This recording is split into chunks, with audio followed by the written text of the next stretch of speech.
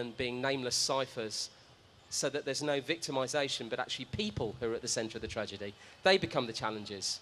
And then storytelling, how to make that compelling, creating narratives, and something that then is both timely and timeless, that you hope will linger, that tells stories of people that will be remembered. Yeah, I mean, I think, you know, what Ian has said, I agree with a lot of it, but I don't see why the media cannot do a better job by going back to stories afterwards in the way that you were talking about, Adrian. And I'm always very critical in India, and I say this publicly, of the television media here, who every day, they don't want to follow up even on yesterday's story, they want to know what they call Gotala all the time.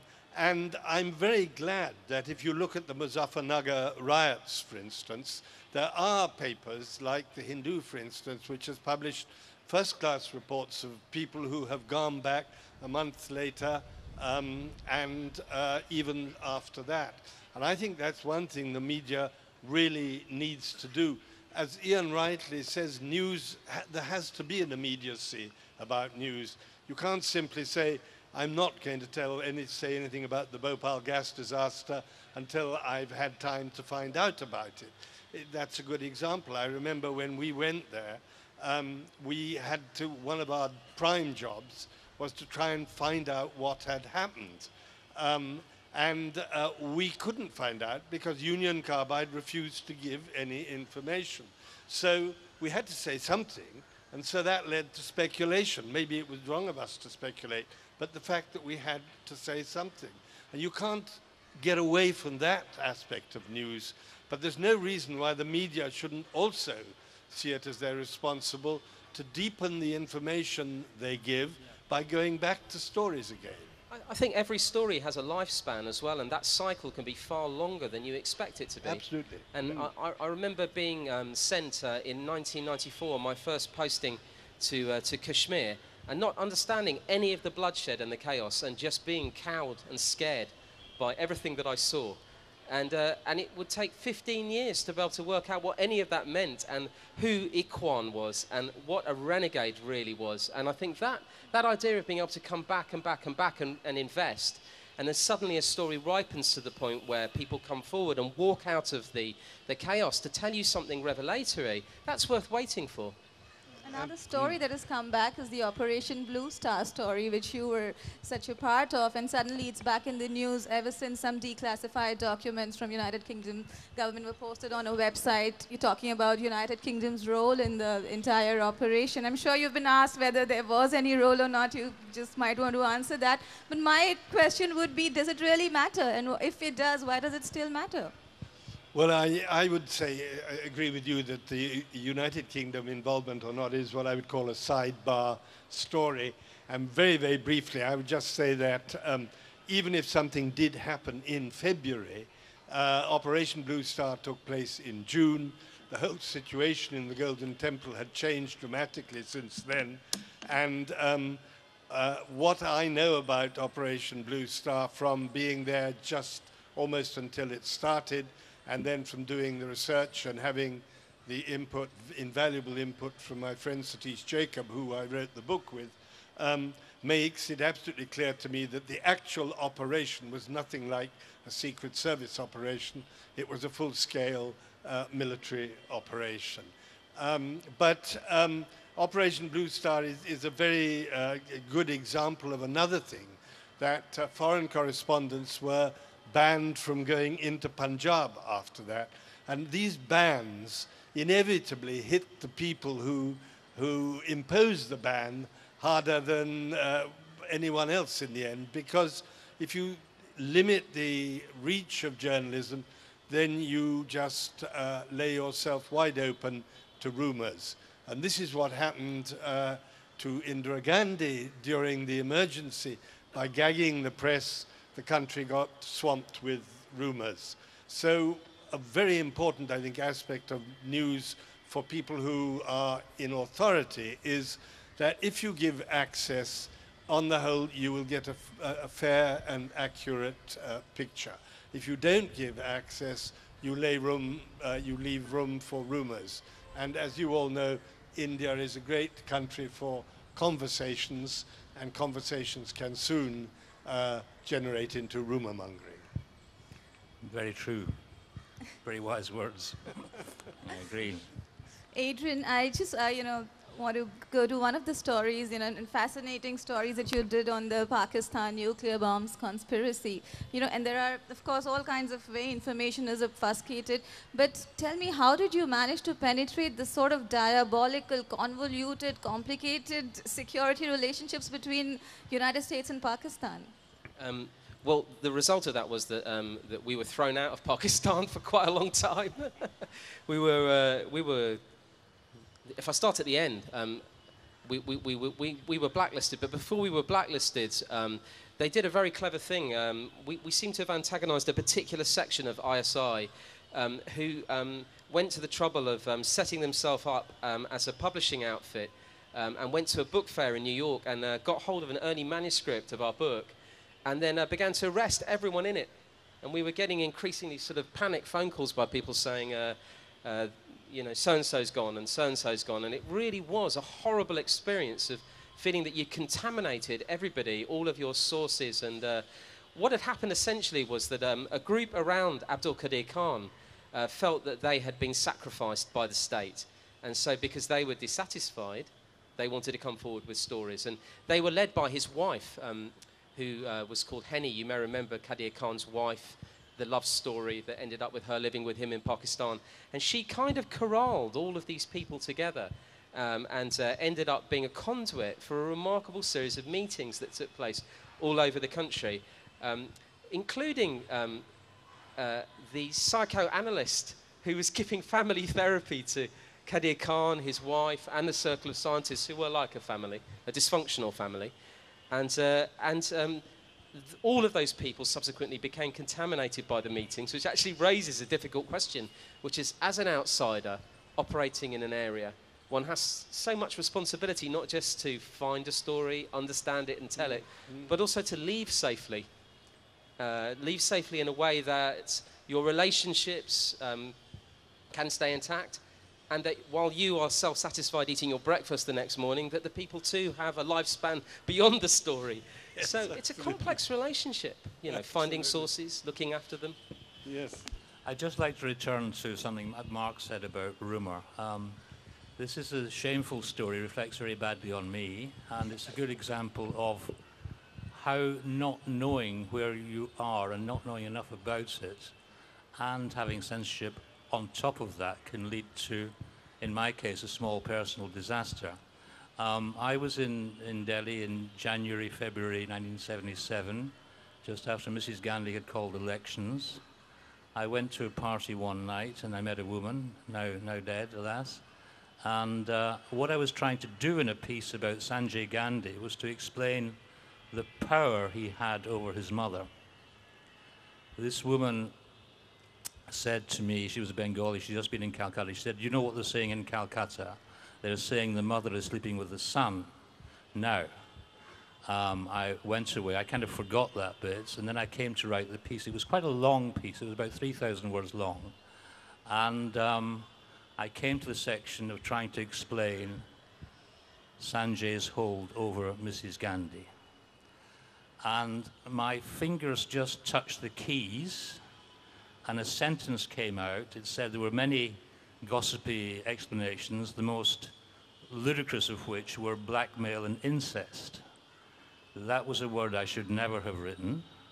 I'm sorry to have written it, but the effect on me was disastrous because my feet didn't touch the ground until I was at Delhi airport waiting for a plane to Karachi.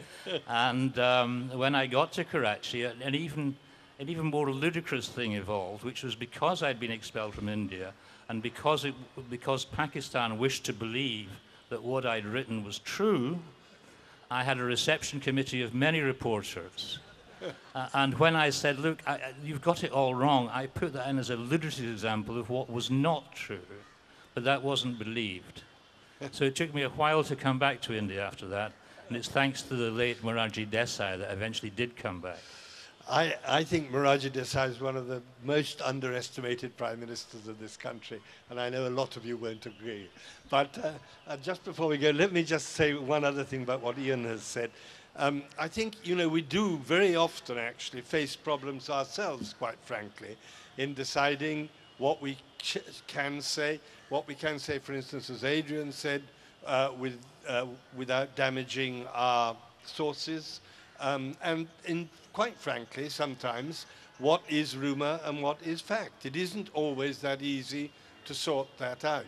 And a very, very quick story to follow on from Ian's was when I took a Director General of the BBC to see Mrs. Gandhi after the emergency, and when she was back in power, this was, and he asked her how she felt about being out of power and losing the confidence of the people of India, as he put it.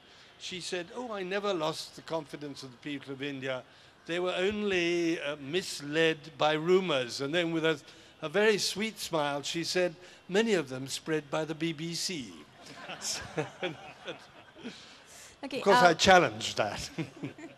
Okay, one question that I'd like to ask all of you is, what are your views on the digital revolution? Because yesterday we were discussing it's such a double-edged sword that, there are, of course, there's this whole thing about a couple of, a handful of companies owning so much of our data. There are 12, 13 internet companies owning so much of our data, and God knows doing what with that. But also there are equal and enough instances of, all kinds of oppressed voices appropriating the internet.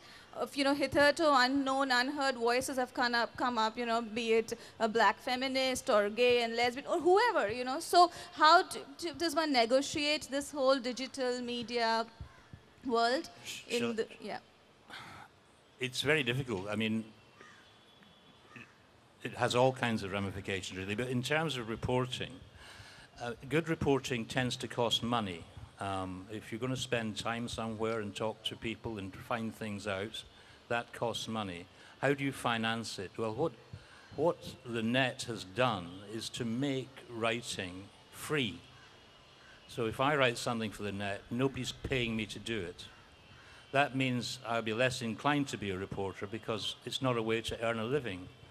And I think more and more, although the net has wonderful advantages in which all kinds of people can express their opinions, I mean, the opinion isn't a problem with the net, it's actually finding things out and checking facts and constructing narratives, as Adrian and Mark do, which are believable. And I think that is going to have possibly a very, very bad effect on journalism. I work for a newspaper every week called The Guardian, and I write a column rather every week for The Guardian, and it's one of the most successful newspapers in terms of its website in the world. I think it's the third most popular website in the world. But it doesn't make money. And this word monetize, which has become a crucial word when it comes to online reporting or online anything actually, The Guardian has not found a way to make money from it. I mean, advertising to some extent, but that's about the only source of revenue now. So I think it is a kind of crisis, actually. I don't know if Adrian would agree, but I think it's a kind of crisis. And people ask me when I talk at universities or at colleges and at schools what kind of career you can expect from journalism, and I really have to pause when I'm asked that, because when I began, there was a structure which took you through training. It was called then NCTJ. You did ridiculous things like shorthand tests, local law reporting, local authorities, and you had a kind of indenture process which took you from the smallest daily newspapers up, if you were lucky enough to get a job on a national newspaper, done by your mentors. And then you were paid according to your experience and ability, and if you were lucky you got a job as a foreign correspondent, and then really for 10 years you wrote rubbish, and you hoped that after that decade you knew something valuable and you had contacts that might produce good stories. I worry that none of that exists, and what there is looking for nothing. When you look on the net, much of the opinion expressed may be exotic, but is it true? Is it reliable? What is its function? I worry about that. I see so many websites. As someone who I didn't know very well tweeted something, twittered and tweeted about my book, I then met him in Jaipur and saw that he had 986,000 followers. I'm not going to tell you who he is. Misbalance between the number of people who follow him, and he has nothing about the subject that they're writing, and yet they have wonderful opinions. You know, as someone who I didn't know very well tweeted something, twittered and tweeted about my book, and I then met him in Jaipur and for the first time looked at his Twitter account and saw that he had 986,000 followers. And I suddenly saw this enormous, I'm not going to tell you who he is, but this enormous misbalance between the number of people who follow him, and he has no knowledge derived from any actual experience, and the number of people who follow me, which is quite slender and small. So the disbalance I worry about, the point that Ian's making, the lack of payment for great quality journalism and writing provided by people like yourselves, and the long careers that you've had. I wonder now, when you look at people who are 18 and 19, how will they launch their careers in the subcontinent? Well, you know, I'd like to come in here for a very personal reason. I was recently at a conference in Bombay, and Sir Tim Bell, the famous publicist for Margaret Thatcher, was there. And he said something which is so true. He said, the internet is a drain, a sewage drain. He said, you can put anything into it. And, you know, I suffered from this because some of you may well have read an email which has been put on the internet, which says these are the thoughts of Mark Tully about Sonia Gandhi. And it has absolutely nothing to do with me at all. I never had anything to do with this email. And yet I cannot tell you how many people have sent me emails saying, did you write this? Have come up to me and said, either I approve thoroughly of your views, or how could you have said this? And there is really absolutely nothing I can do about it. And the other thing I'd like to say is that I think it is even more incumbent now on reputable journalists to make absolutely sure that the people who write for them are properly qualified and properly trained. Because the big plus point that reputable papers have now with the internet coming in is that people should turn to them, because they know that amidst all the sewage and garbage which is there on the internet, here is something that I can trust. The need for trustworthiness is in a way even greater now because of the internet.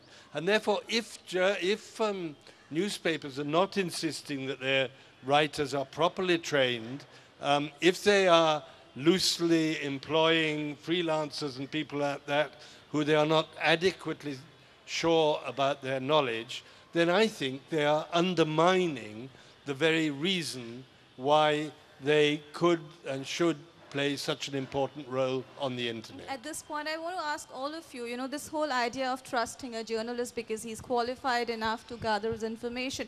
But then, how do you all of you have been associated with mainstream, big media, and if I were to believe whatever BBC was wanting to tell me, or, you know, the Indian newspapers want to tell me about Kashmir, you know, I know I'm not knowing the truth. I cannot trust them because there are certain agendas or certain policies that they are pursuing. And so how does one trust that? So that sort of, the other narrative always comes from these smaller places, you know, from this one independent blogger who had the courage to go and blog about something which he saw, but probably a journalist was not allowed to write about that because his media house would not allow him to. Yeah, well, there are many sources of information, and all you can do really is read them long enough to learn to trust them. I mean, I would trust the BBC, I think, pretty well wholly, not entirely, but I mean, everything has flaws and everything's fallible. I think the Guardian, I'm not just saying this because I work for it, but I think the Guardian is reasonably trustworthy in its facts. I would think in this country, I would probably trust what was in the Telegraph. I would probably trust what was in the Hindu, because they look serious. But that, I mean, I may be wrong in those judgments. I would trust the New York Times because I think a lot of, mainly, not on things like the Iraq War. I mean, everything in the end is fallible. We can't trust everything. But you can learn to trust, I think, certain institutions, not wholly, but for a lot of the time. I mean, I don't trust myself a lot of the time, so why should you trust me? I think there's going to be a structural reorganisation within media, which will affect how we all gain knowledge. I get the sense that news, per se, is going to be centrally provided and farmed out by agencies, increasingly rather than newspapers, and that newspapers are going to curate original and independent voices. So if you look at Financial Times is now a hugely successful global model by finding a niche audience with voices you can trust who have views that span the globe on the markets and other subjects increasingly. And news is becoming something that's bought from other sources. And I actually think that that may be a differentiator, that newspapers won't exist. What there will be is a galaxy of voices and writers who you are attracted to and may like and trust, and they will effectively be the character of the newspaper. What they're trying to do increasingly as well is become lifestyle clubs. So newspapers have club cards, and they want you to subscribe to the kind of ethos and culture of the newspaper. Buy the tie, have the pants, wear the hat, and I kind of